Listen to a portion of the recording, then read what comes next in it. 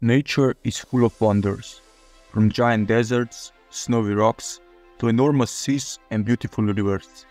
Then there are animals, fishes, zebras, cows, giraffes, too many to count. These animals are full of patterns, stripes on zebras, curves on fishes, spots on cheetahs. Almost any animal can be recognized by its unique pattern.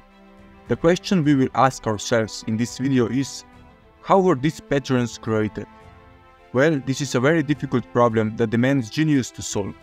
Surprisingly, the proposed solution is a simple mathematical equation which marked the beginning of mathematical biology. But before we look into that, let's first look at the story of the man who discovered it. Our story begins in 1939, at the beginning of the Second World War. At Bletchley Park, United Kingdom, a group of scientists led by mathematician Alan Turing worked on a top-secret project, cracking German cipher device Enigma. This was believed to be an impossible task, as Enigma has more than 158 quintillion starting combinations. However, thanks to Turing out-of-the-box thinking, they succeed, which by some estimates shortened the war for 2 years and saved millions of lives. Turing is also considered a pioneer of computer science, and is the first who proposed ideas about artificial intelligence. But this is a story from some other time. Today we will look at his work in mathematical biology. In 1952, Turing published an article titled "The Chemical Basis of Morphogenesis," in which he states, "An embryo in its blastula stage has spherical symmetry.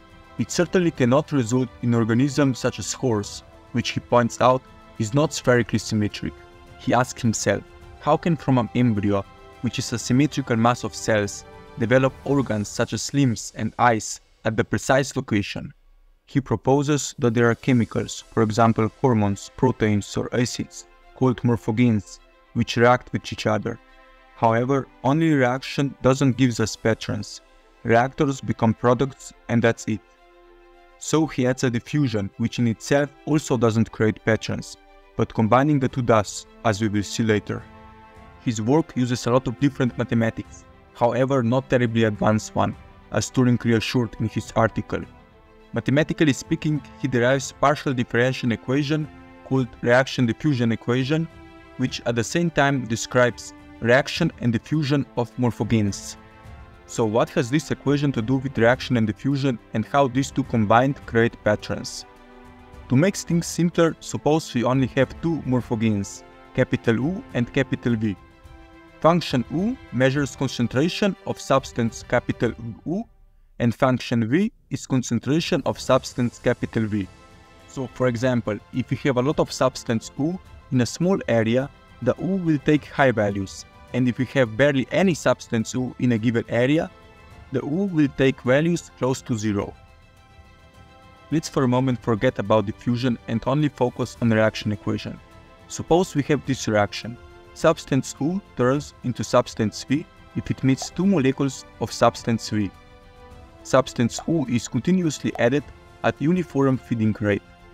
A fraction of substance V continuously disappears at uniform killing rate.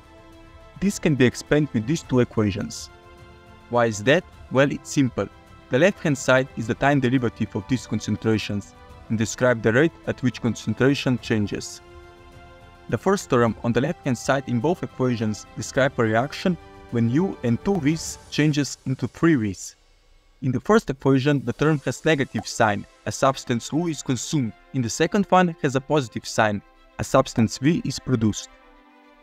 The second term on the left-hand side in the first equation describes how substance U is constantly added. This is necessary, as otherwise U would simply be used out. The feed rate is given by a parameter f multiplied by 1 minus U. That measures that U is added by a rate dependent on the current concentration, which never exceeds 1. To elaborate on that, the more substance U we have, the smallest is the rate in which new substance U is added. And conversely, if we have barely any U, the rate in which U is added is high. The only thing left to understand is the second term in second equation. It describes how substance V is removed by killing rate K. To remove substance V faster than substance U, K is added to F and multiplied by V, since the removal of V is also supposed to be dependent on its concentration. So the removal of substance V is always faster than adding the substance U, and if we have a lot of substance V, more of it will be removed, and conversely, if we have barely any substance V, almost nothing of it will be removed. Now we understand the reaction part of equations. Let's look at the diffusion part. This is called heat equation, as it also describes heat flow, which is just a special type of diffusion. Let's try to understand it on an example of heat. Suppose we are looking at a line, and the temperature on this line is distributed as in this graph. We would expect that the places with higher temperature would get colder, and the places with colder temperature would get warmer. As you can see from the graph, the coldest and the warmest places on the graph are exactly the places where graph curves. How much graph is curved is measured by second derivative, so if the curve is bigger, the temperature will change faster, and vice versa. This is the intuition behind heat equation, or as it's sometimes called, behind diffusion equation. Combining everything together, we get reaction diffusion equations. Now we understand how equations work, but we still don't understand how they get us patterns. For that, let's look at some simulations. This simulation was made by Linus Mossberg, and it is in public domain. Link to it is in the description. So, we have two substances, the red one, which is the one which is created, and the blue one, which is dying. Here we can change the feeding and the killing rate of these two substances. At the beginning, we only have the red substance. Let's look what it happens if we add the blue one. Because of the reaction and diffusion of these two substances, we get a pattern, a Turing pattern. Let's see what we get if we change killing and feeding rates. Another pattern, and if we change it again, another.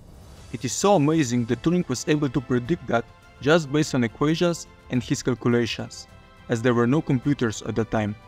Unbelievable. The question is this Turing's mathematical model actually true? If we can choose some parameters in such a way that the system gives us zebras patterns, that does not mean that nature follows it. Fortunately, Turing did not live long enough to see that biologists found some scientific data that Turing really was onto something. Let's look at two most notable examples. It has been postulated that a special protein governs the formation of lymphatic vessel in zebrafish embryo. Another example would be in a paper titled On Formation of Digits and Joints During Lymph Development, which shows that development of mouse's digits and joints may be a result of Turing reaction diffusion system. There are other examples, but the moral of the story is that it is sometimes possible using mathematics to predict the results in area as complicated and diverse as biology. Today this is the whole field of science called mathematical or theoretical biology, and it gave up some amazing results in evolutionary biology, neuroscience, biophysics and medicine. Of course not all, as there were many giants, but a lot thanks to one of the smartest men in 20th century, Alan Turing.